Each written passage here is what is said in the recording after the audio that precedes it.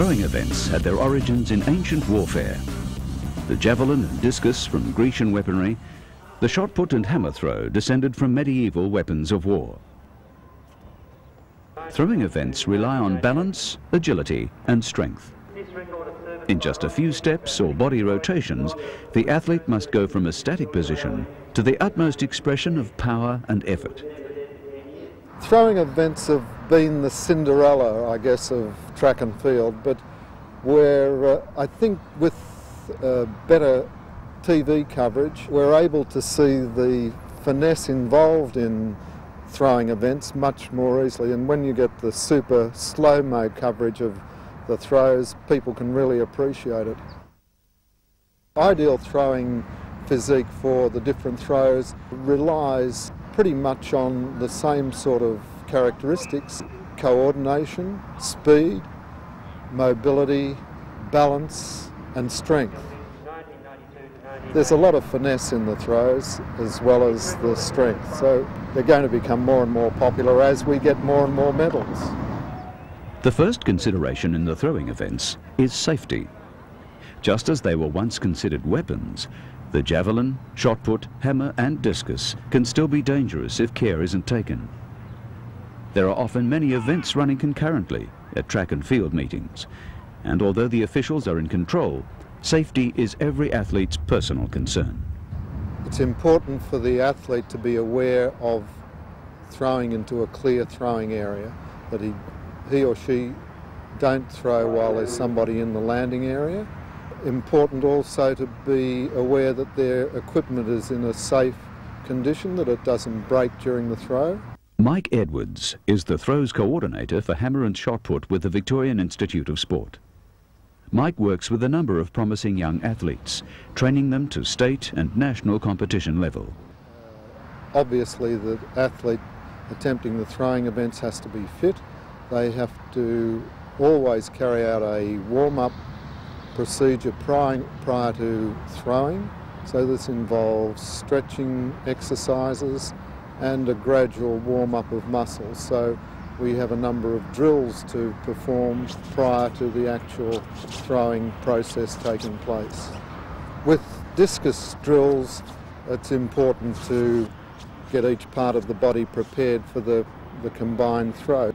In throwing events, the slower-moving big muscles are used first to build momentum, with the smaller, fast twitch muscles giving drive in the final power position and release. The athlete did some step-back procedures which are preparing the hips and arm and shoulders to get in the appropriate position just prior to delivery.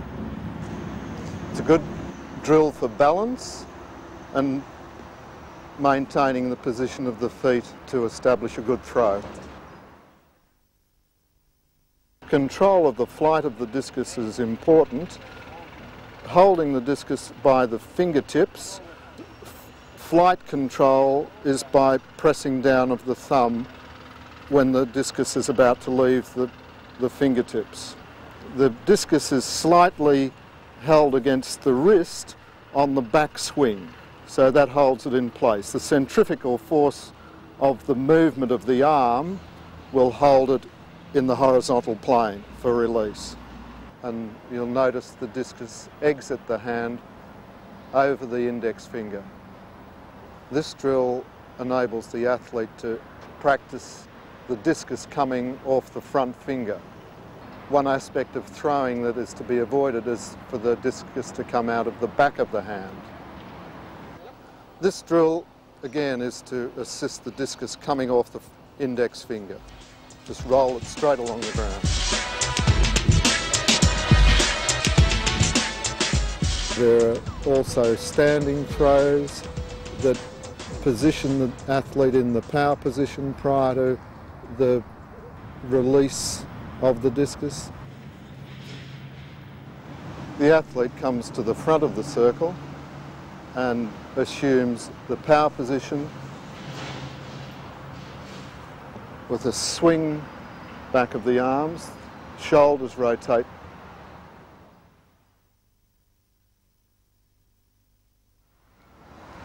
This second drill establishes some linear momentum It's a simple step-back drill. Position in the centre of the circle, movement of the discus, step and throw. The discus throw has 3 stages. Building momentum, where the large leg and trunk muscles build up power through the turn. The momentum transfers into the double support, or power phase, with both feet on the ground. Power is delivered from the legs and trunk with a final flick of the arm.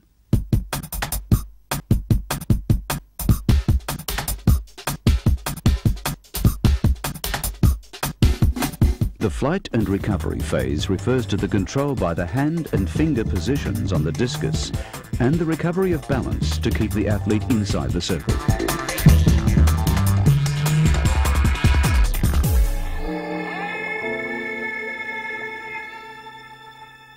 Development of momentum, for instance, in the discus throw starts from those initial preliminary swings when the athlete takes the discus back behind, and there's a transition phase into the turn. So momentum starts from that initial swing back and then continues right through until the athlete lands in the centre of the circle and is in the power position.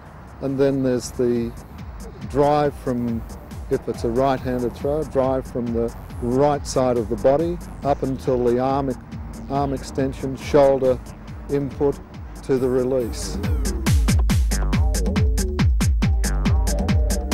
Entry to the circle is from the rear half, and the athlete positions feet apart, pivot on the left toe, middle and reach back. Balances over the left side, pivoting on the left toe to the middle, hip drive and a final flick on release. The throwing circle is marked by a metal rim or white line. Once the athletes have entered the circle and begin a throw, they must not touch the ground outside the circle until the discus has landed.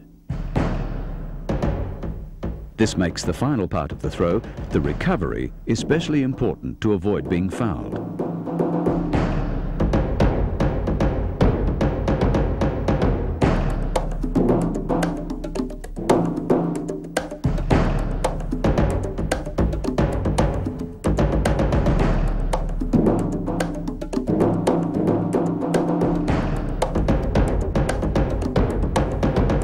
The aim in shot put is to propel a solid metal ball through the air for maximum distance. The shot must be pushed from the shoulder using one arm only. It cannot be thrown. A shot putter, his main attribute would be strength, but he also needs to be fast, mobile and well balanced. And I guess a characteristic that is applicable to all throwers is rhythm. All of the throws require a good feel of rhythm. As with all sports, the first stage is to warm up and stretch the muscles. These overhead drills assist in leg power and arm extension. So it's a warm-up drill that assists in warming the athlete up.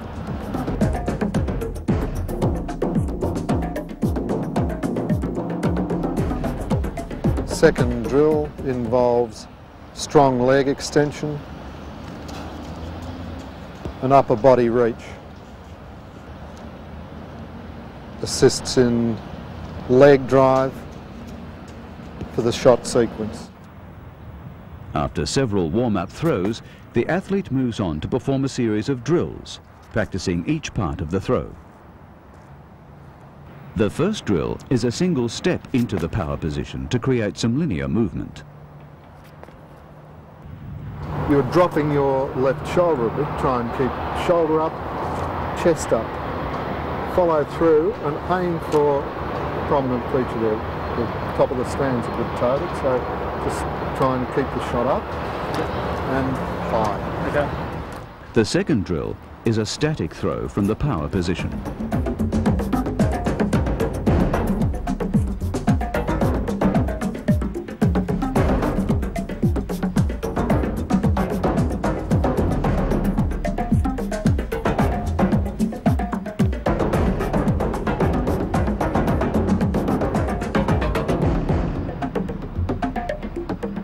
As the athlete puts all the drills together for a complete throw, he must remember 3 things. Clean palm, dirty neck, elbow up. The shot put starts at the rear of the circle, with the athlete's back towards the marked throwing sector, holding the shot in the fingers of the throwing hand. This is the clean palm. And resting the hand against the shoulder with the shot under the chin, the dirty neck. In the first stage, building momentum, the athlete sets the driving leg by lifting and dropping the balancing leg. Timing the drive with the bounce, the athlete drives off one leg in a shifting glide to the center circle. With both feet in the double support power phase, he rotates the hips and upper body to face forward and puts the shot with an explosive vertical straightening of legs, body and arm and a final flick of the fingers.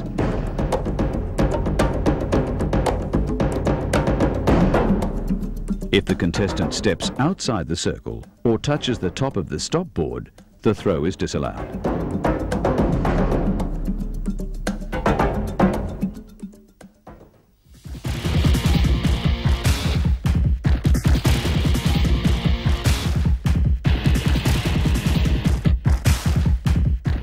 The javelin is a steel-tipped metal spear with a minimum length of 260 centimetres for men and 220 centimetres for women.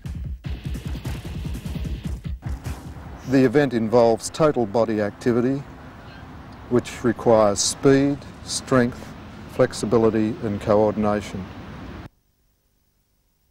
The grip on the javelin is important.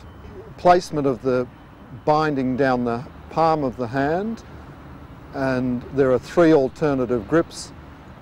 First one with the index finger and thumb around the binding. Second is the Swedish grip with the finger down the back of the javelin. Third is the hook grip. There are 3 common elements to all of the throwing events, and initially it's development of momentum. We look secondly for the power position, and then the release and recovery aspects.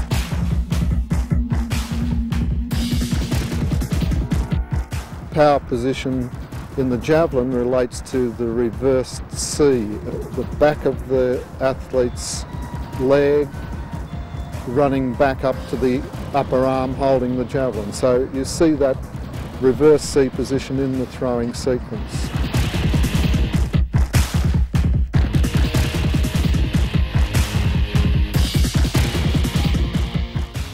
In the first stage of the throw, building momentum, the contestants grip the javelin near its centre of gravity and sprint toward a check mark. As they near the mark, they twist to one side, draw back the javelin, putting the torso under torque and prepare to throw. In order to maintain running speed while leaning back for the throw, they execute a hop or fast cross step. Near the throw line, the athlete pivots forward into the double support power phase, rotates the hips, torso, shoulder and arm abruptly, and hurls the javelin into the air with a final flick of the hand.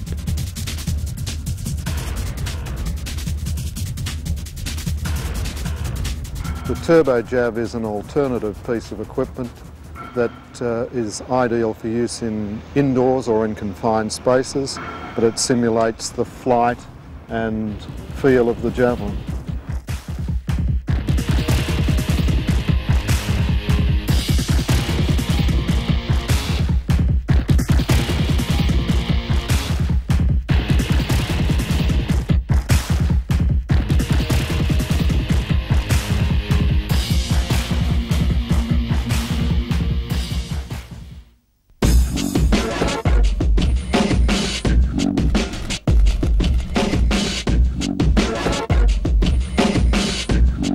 Hammer throwers compete by hurling a heavy ball weighing between 4 and 7.2 kilograms, attached to a 1.2 meter length of wire with a metal handle. Hammer throwers are usually strong, but success in the event also requires timing, coordination, balance and speed. In training, the hammer throw is practiced in its 3 elements: building momentum, the power position and the recovery. In the first drill, building momentum, the athlete practices groups of 4 rotations. Gripping the handle with both hands, one over the other, and keeping the feet stationary, the athlete whirls the ball around in a circle, passing above and behind the head and to a low point at about ankle height.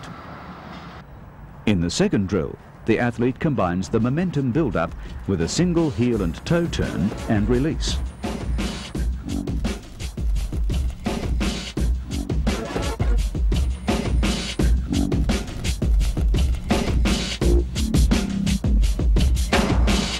It's helpful to mark out the foot positions inside the circle. The turn sequence is heel-toe of the left foot, the right foot being the power side of the throw, coming around preferably under-turning each turn. In a full hammer throw, the power phase is a 3-turn body rotation, synchronized with the speed of the hammer. In the throw, the athlete aims to accelerate the hammer head throughout the throw, so it's going fast as possible on release. Angle of release is approximately 45 degrees. It's important to transfer the weight on the pivoting foot evenly from heel to toe. There are small items that give you very good clues. For instance, this is a hammer shoe, and the thrower needs to turn on the heel and toe of his shoe, and if there's a wear pattern, as there is on this one, you can see very easily that he's turning correctly.